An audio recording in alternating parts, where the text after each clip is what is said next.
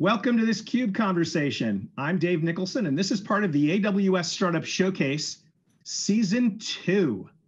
I'm very happy to have with me Webb Brown, CEO of Kubecost. Webb, welcome to the program. How are you? I'm doing great. It's great to be here, Dave. Thank you so much for having me. Really excited for the discussion. Good to see you. I guess we saw each other last down in Los Angeles for KubeCon, right? Exactly right. Still feeling the energy from that event. Hoping we can be back together in person not too long from now. Yeah, well, I'll second that. Well, let's get straight to it.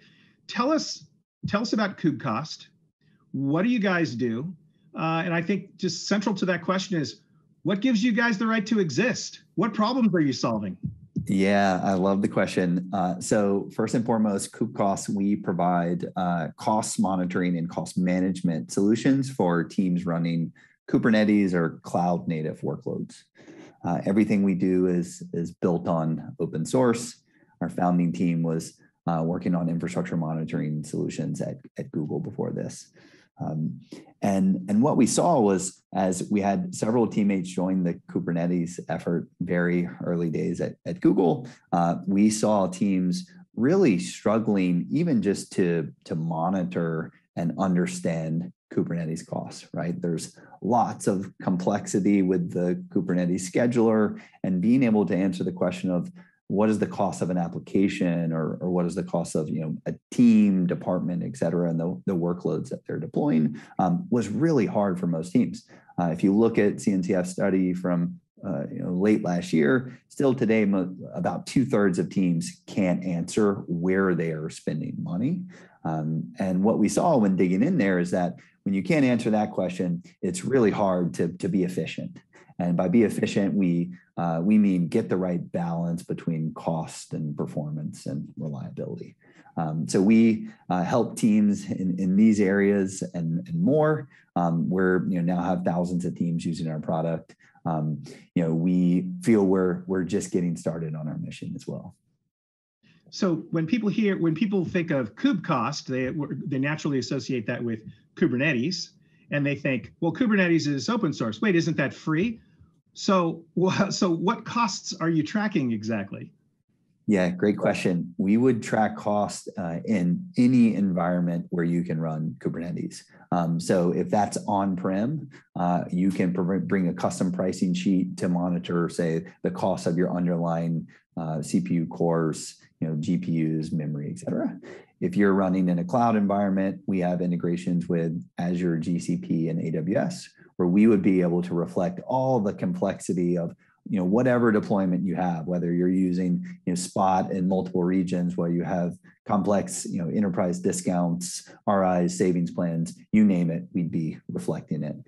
So it's really about not just generic prices, it's about getting the right price for your organization.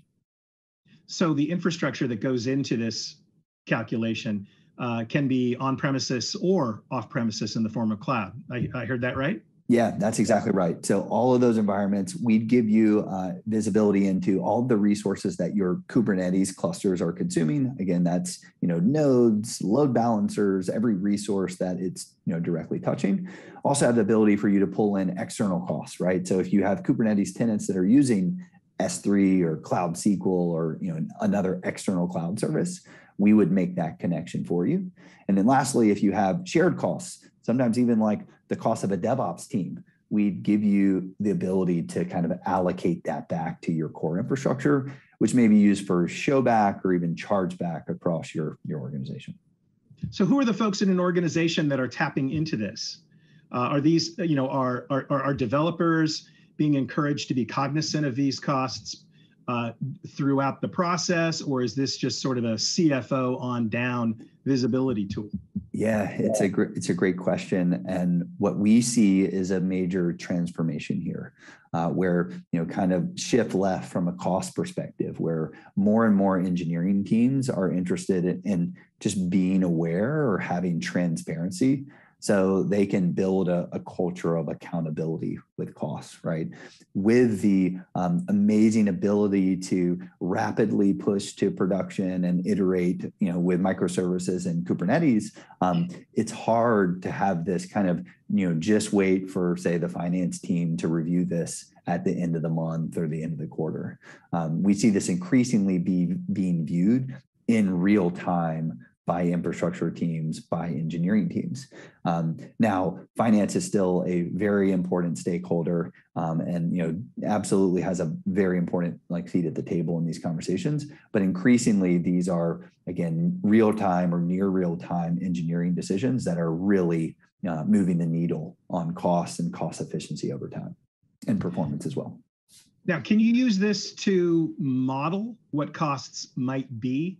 Or is this, you mentioned monitoring in real time. Is this only for pulling information as it exists? Or could you use some of the aspects of your tool set to make a decision whether something makes more sense to run on your existing infrastructure, on premises versus moving in working in a cloud? Yeah. Is that something that it's designed for or not? Great question. So we do have the ability to predict cost going forward based on everything we've learned about your environment, whether you're in multi-cloud, hybrid cloud, et cetera. Some really interesting functionality there, and a lot more coming later this year, because we do see more and more teams wanting to model the state of the future, right?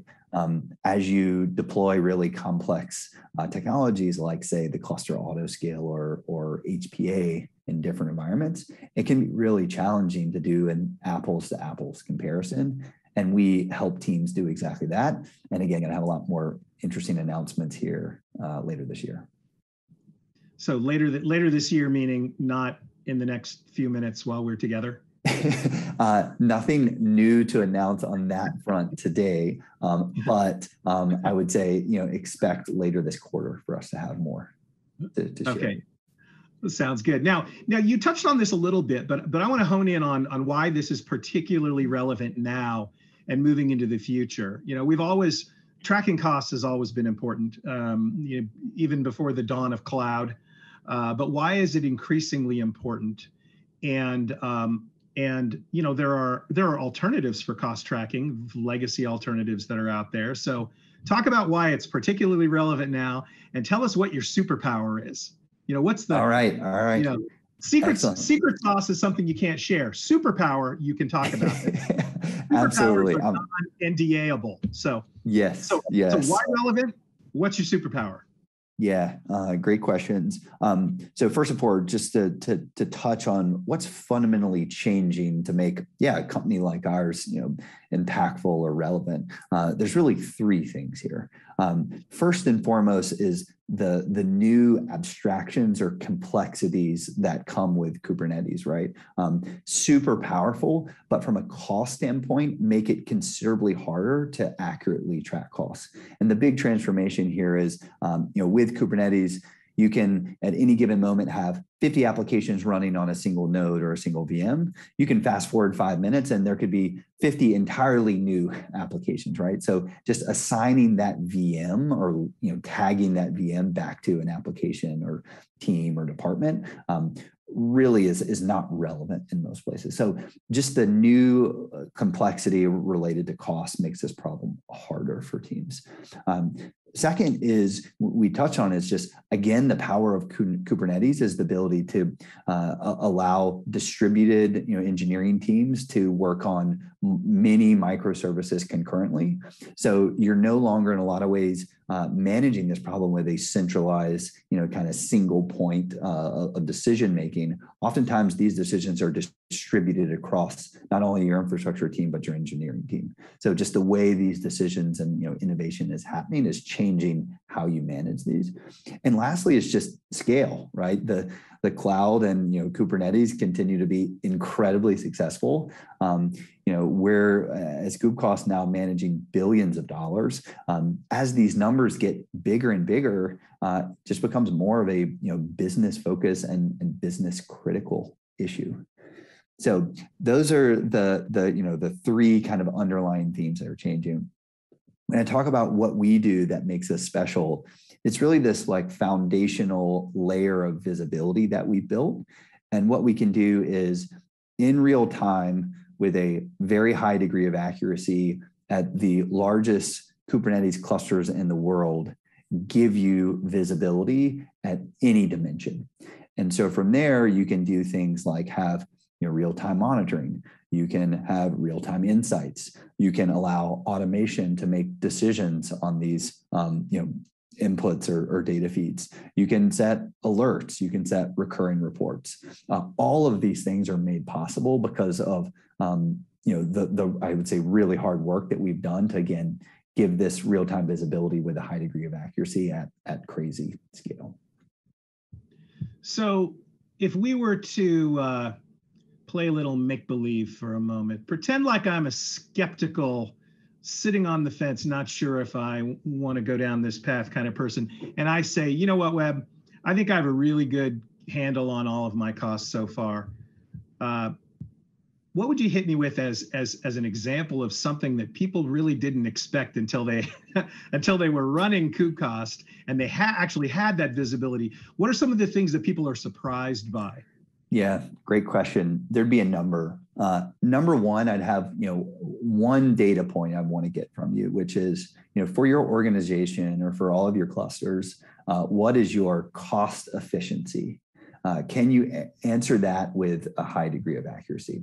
And by cost efficiency, the answer is no. So tell me how to sign up for Kubecost. Yeah, and so the answer continue. Yeah, the answer there is you can go get our community version. You can be up and running in minutes. You don't have to share any data, right? Like it is simply a Helm install. But cost efficiency is this notion of every dollar that you are spending on provisioned resources, what percentage of those dollars are you actually utilizing? And we have, we now have, thousands of teams using our product, and we've worked with, hundreds of them really closely. This is, that's not the entire market, but in our large, sample sizes, we regularly see teams start in the low 20% cost efficiency, meaning that approximately 80% is quote waste. Time and time again, we see teams just be shocked by this number. And again, most of it is not because they were measuring it inaccurately or anything like that. Most teams, again, today still just don't have that visibility until they start working with us. So is that sort of look, in my household, certain members seem to only believe that there is one position for a light switch, and that would be the on position. Is this a bit of a parallel where folks are spinning up resources and then just out of sight, out of mind, maybe not spinning them down when not needed? Yeah, that's definitely one class of the challenges. I would say, so today, if you look at our product, we have 14 different insights across different dimensions of your infrastructure. One, or I would say several of those relate to exactly what you just described, which is you spin up a VM, you spin up a load balancer, you spin up an external IP address, you're using it, you're not paying for it. Another class is this notion of, again, I don't have an understanding of what my resources cost. I also don't have a great sense for how much my microservice or application will need. So I'm just going to turn on all the light switches, or I'm going to drastically over provision. Again, I don't know the cost, so I'm just going to kind of set it and forget it. And if my application is performing, then we're doing well here. Again, with this visibility, you can get much more specific, much more accurate, much more actionable with making that trade-off. Again, down to the individual pod, workload, deployment, et cetera. So we've touched on this a bit peripherally, but give me an example. You run into someone who happens to be a happy user of Kubecost. What's the dream story that you love to hear from them about what life was before Kubecost and what life was like after Kubecost? Yeah, there's a lot of different dimensions there. One is working with an infrastructure team that used to get asked these questions a lot about why does this cost so much, or why are we spending this in Kubernetes, or why are expenses growing the rate that they are. Like when this works, engineering teams or infrastructure teams aren't getting asked those questions, right? The tool Kubecost itself is getting asked that and answering that. So I think one is infrastructure teams not fielding those types of questions as much. Secondly is just more and more teams rolling this out throughout their organization, and ultimately just building a culture of awareness, like ownership, accountability. And then, we just increasingly are seeing teams, find this right balance between, cost and performance. Again, so, in certain cases, improving performance when there are resource bottlenecks in places, and other places, reducing cost, by $10+ million. Ultimately, at the end of the day, we like to see just teams being more comfortable running their workloads in Kubernetes, right? That is the ultimate sign of success, is just an organization feels comfortable with how they are deploying, how they're managing, how they're spending in Kubernetes. Again, whether that be on-prem or transitioning from on-prem to a cloud in multiple clouds, et cetera. So we're talking to you today as part of the second season of the AWS Startup Showcase. What's the relationship there with AWS? So it is the largest platform for Kubecost being run today. So I believe at this point at least 1,000 different organizations running our product on AWS hosted clusters, whether they're EKS or self-managed, but a growing number of those on EKS.